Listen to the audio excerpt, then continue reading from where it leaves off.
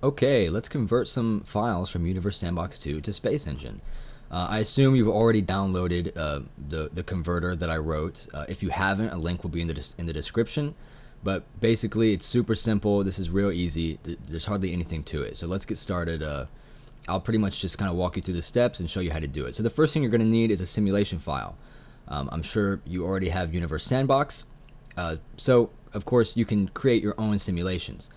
You'll need the simulation file of the simulation that you want to convert, and I'll show you how to get to that. So you actually want to go to Open and go to My Sims, and you want to go to Open Simulation folder here. These U-Box files hold the simulations that you create or that you save. So these are going to be what you use. Actually, it's pretty much just a folder. You can open it with 7-zip or WinRAR or whatever it is that you use. So let's go ahead and exit out of this.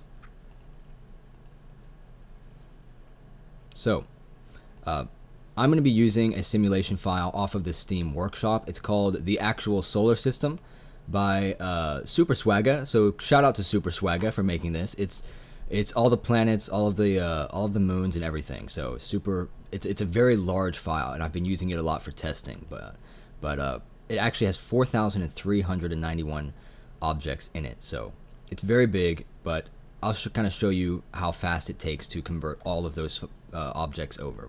So you're going to open this file, or whichever file it is that you have named in here, and you're going to find the simulation.json file right here. Now, I've actually already put it in here, but you're going to copy and paste it into the input folder. I've already put it in here because I've made some edits. Because these have the names of everything in the solar system, I just put an A here so there wouldn't be, so Space Engine wouldn't conflict with anything. So here, so you can exit out of this once you've copied over this. You don't want to move it. You want to copy and paste it, and then you can kind of get rid of this stuff. So now that it's in your input folder, the only thing that you have to do is double click this exe file, and that will put two files in here, and those will be what you use later. So this black console window is going to appear. It usually, for very, very small files, it'll hardly take any time at all. But like I said, this one has over 4,000 objects in it. So it took a couple of seconds. So it's super quick, super easy to use. So that's going to give you two files, and it's going to be the name of the system plus the word star, and then the name of the system plus the word planet. And both of these files are going to look something like this. So the star one is going to be just a barycenter, so that Space Engine kind of has an object to work with.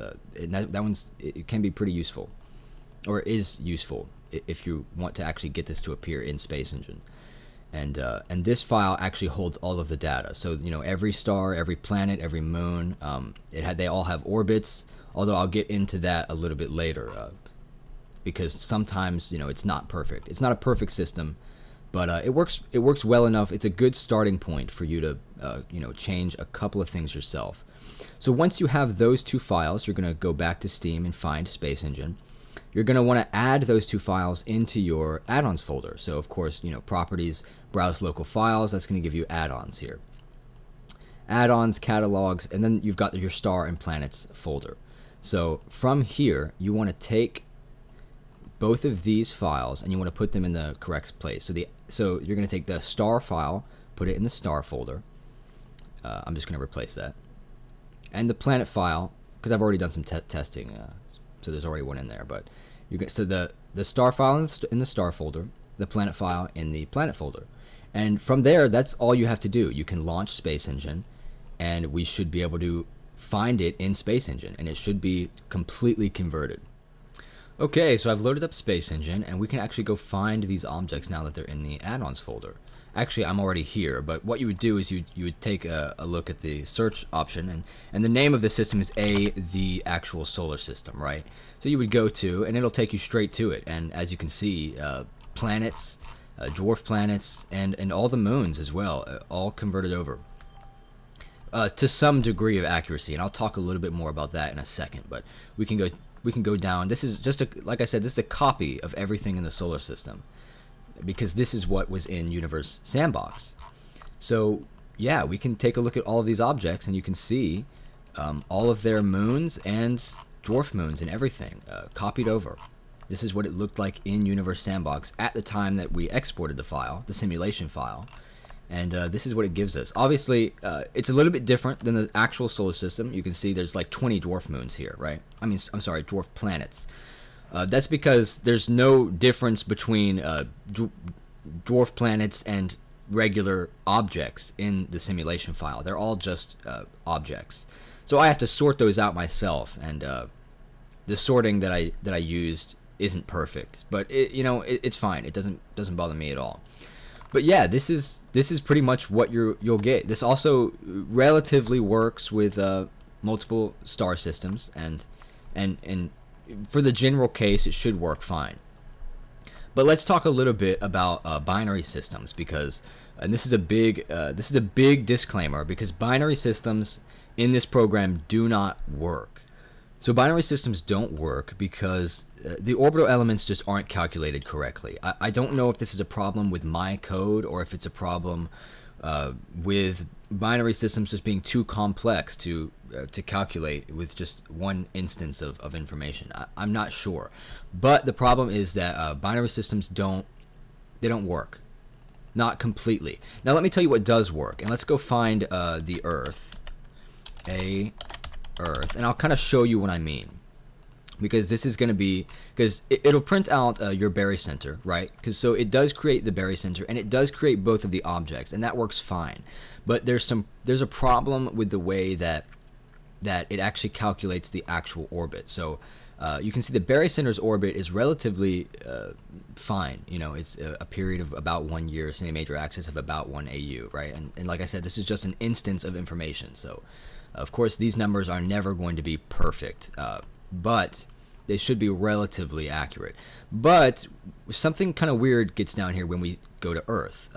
The semi-major axis is fine, or at least kind of accurate, but the eccentricity is absolutely ridiculous. In fact, most of these numbers are borderline useless. You can't use them. So when you create binary objects, if you have them in Universe Universe Sandbox, you will have to open this file and edit their information manually. So the semi-major axis is usually relatively accurate, but I would suggest actually getting that information from Universe Sandbox and editing these values and basically copying and pasting them, because of course their orbit has to be the same as long as you subtract or add 180 to the argument of barycenter. Their orbits are supposed to be exactly the same. So yeah, binary orbits don't work, but everything else should be relatively accurate. Like I said, semi-major axis works pretty okay, but all of the other information useless. But that's about it. That's pretty much how you use it. It's super simple. Yeah, the only thing you have to do is put it in the input file, double click, and you're good to go. You might have to edit a couple values yourself for like binary orbits, but the point of the program is really just to cut down the amount of time it takes to do all of this information manually. So yeah, that's about it. Thanks for watching.